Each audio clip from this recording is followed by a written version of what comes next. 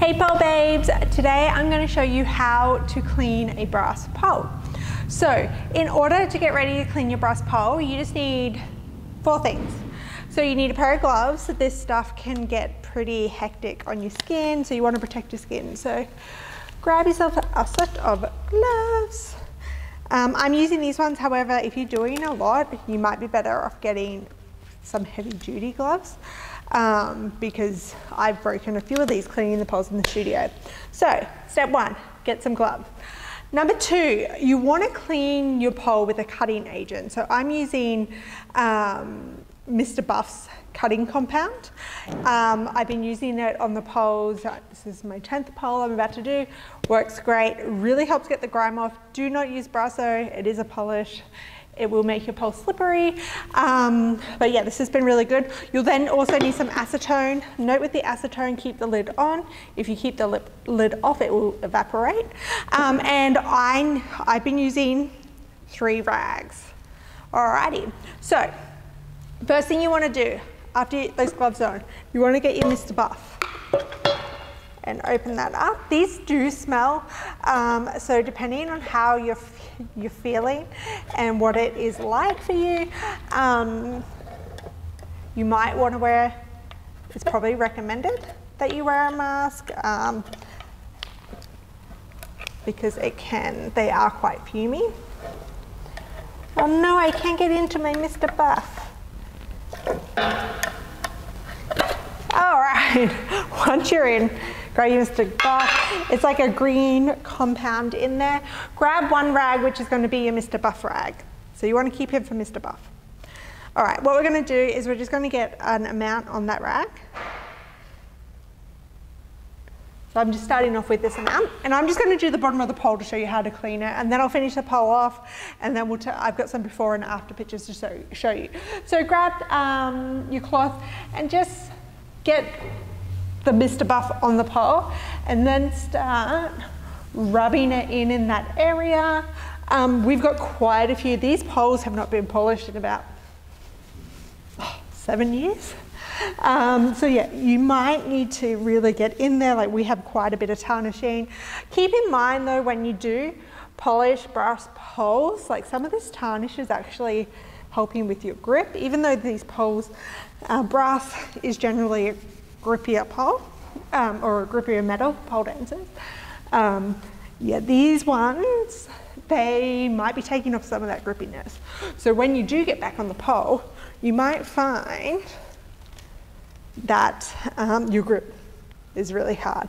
Some of the areas where you see spots, you might just need to get your finger into it a little bit to help get those off. All right. When you feel that needs a little bit of topping up, again, just grab a small-ish amount of this on your cloth and go over those key areas that you need to clean.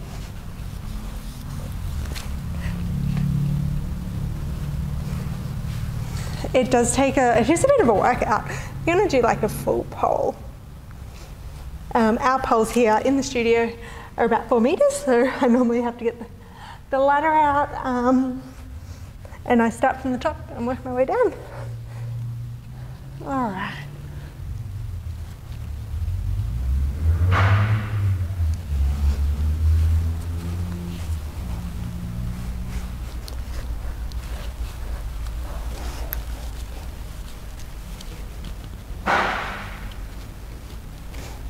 As you can see, it doesn't take long for your cloth to get a bit gross and a bit dark. Where there's some tough areas, again, just add some more Mr. Buff on there. Yeah, get those fingers and that pressure into it.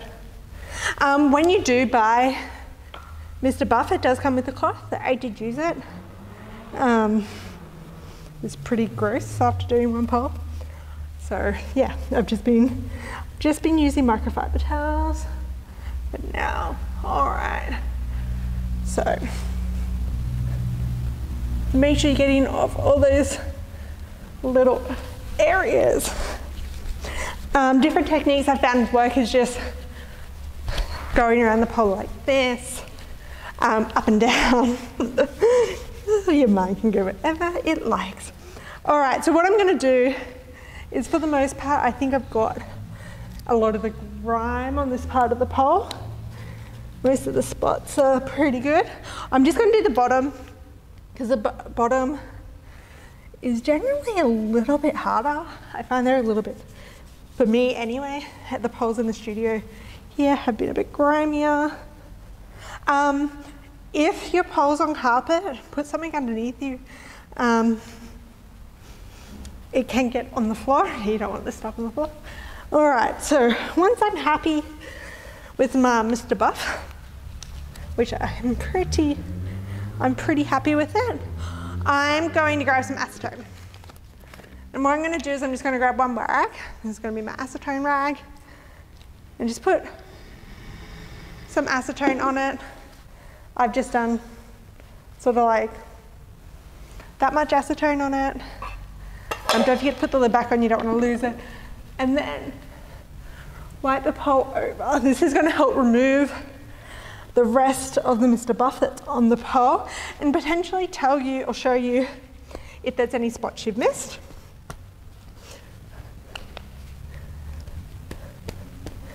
So get right down to the bottom, right up to the top. All right, and then that last cloth, what I've been using it for, I found if you don't sort of go over it with a cleaner cloth afterwards, it still leaves a lot of like tarnishy looking marks.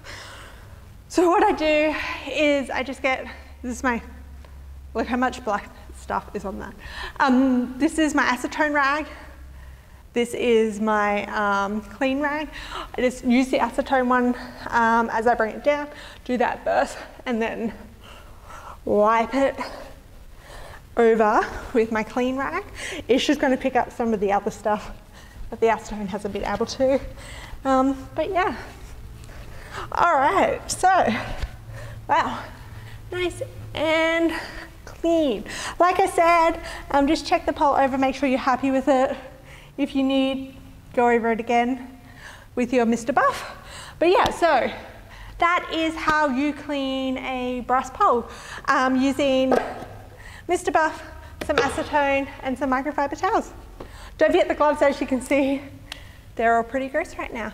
So yeah, so I hope you have some luck cleaning your poles at your home or your studio. Let me know how you go, post in the comments below. Have a wonderful day, and we'll see you back here next time. Thanks, ladies.